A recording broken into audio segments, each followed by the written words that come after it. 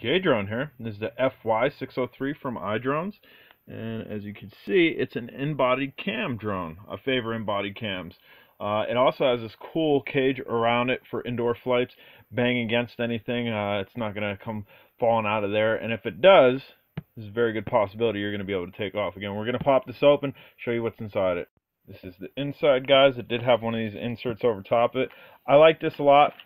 As you can see, you can shake it around, so this is going to be mobile. If this turns out to be awesome, it's going to be mobile because of the case they provide. A lot of times you got to pay for cases like this that are kind of fitting for the drone, the controller, all your components. This one's already molded out, so that's awesome. You have your controller, you have your battery, you have your drone, you have a screwdriver, you have your cage around it.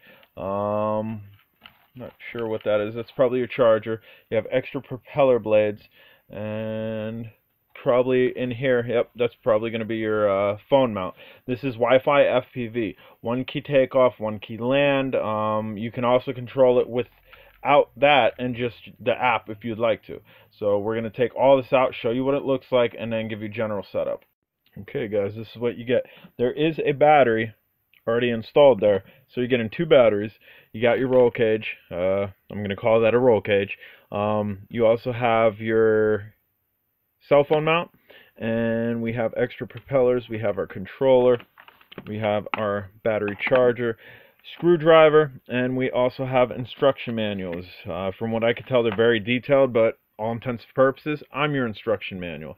So the first thing that you are going to want to do is take this, that slidey piece on top. All you're going to do is slide that forward. You're going to put that over there.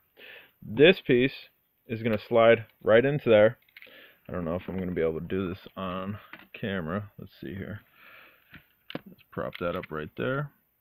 And we're just going to push that right in there. Come on. Bam. And that's going to go right in there. And that's how that's going to hold. You're going to need 3 AAA batteries for this. I did test this. It does seem to have power, so we're going to do an RTF flight. Has power, has a little toggle. Toggle switches are cool. A lot of these smaller drones don't have toggle switches and kind of just connect them and they're ready to go. These, let's see if we can throw these on for you with one hand here. You're going to cross. So we're going to take one. It'll come off. And we're going to go here. And they kind of click here, click, and then we're going to do the same thing with this one. They go across from one another.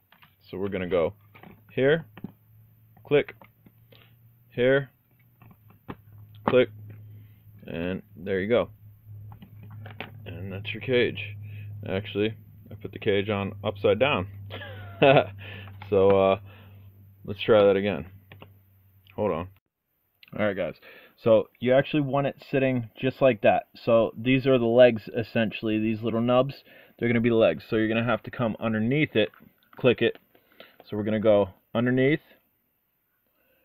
click, and it's going to come over the propellers. And do the same thing over here. And come on, click. There, that's one. So it's kind of leaning lopsided because we don't have the other one on there. And then we're going to do the same thing over here.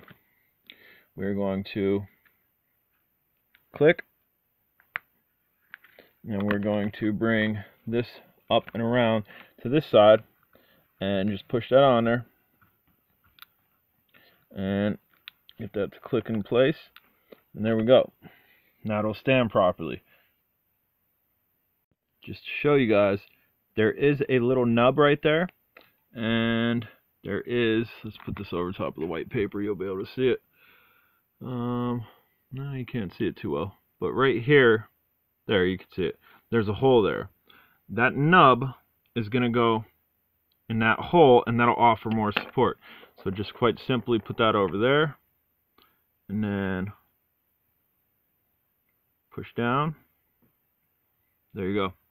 And it's attached. Very simple to do. I just did it with one hand. You're going to have two hands. It'll be really simple. And again, these instructions are very well printed, but just to go over controls with you, your top bumper is for video and pictures.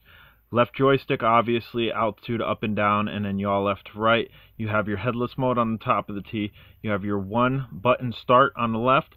You have your takeoff and landing button to the right.